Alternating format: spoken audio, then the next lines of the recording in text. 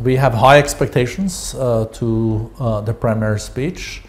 I haven't seen the speech, but I guess he will underline that China is open for international cooperation. I think he will underline also the importance of trade and investments to build a sustainable global economy.